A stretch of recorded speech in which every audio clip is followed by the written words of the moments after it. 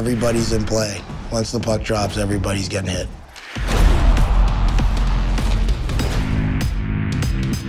You take an athlete like PK Subban, Right here. to have a highlight reel such as his was great for inspiration for the team. 80% of hitting is timing. Understanding if the player sees you coming, if he knows where you're coming from, how to position your body to make a clean body check. There's so many things that go into it. Everything that we did sort of represented what we were seeing in the modern day NHL. When you really see that point of contact, like a shoulder driving through the chest of a player, and with the unique tensions on each limb, you really see those flush contacts, and you see that player get separated from the puck. How prepared they are determines whether it's just slight incidental contact all the way to big crushing hit.